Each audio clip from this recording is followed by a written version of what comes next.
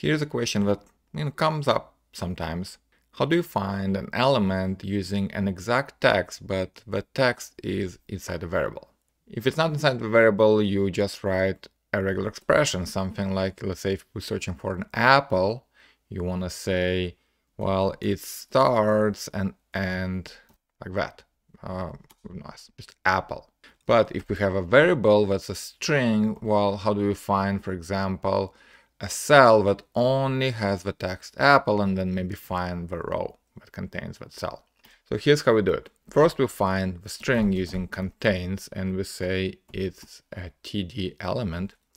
And now we actually construct a regular expression by using a variable. And you can just concatenate things by saying, okay, it starts, and then the variable name, so the value will be apple, and then it should end. That's it, nothing else. And if we hover over cy.contains, it does show the right apple. It doesn't find apple cider, apple sauce, and so on. Now, once we found the cell, we can find its parent row, tir element. And now let's check something about that row.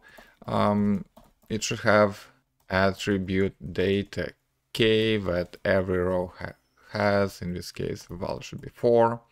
And maybe even simpler, right? We have 1, 2, 3, 4 rows.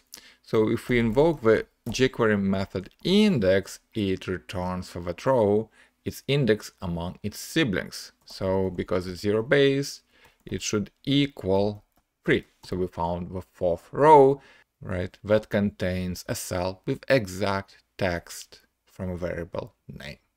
For more examples like this, check out my Cypress example site that I will link in the description of this video.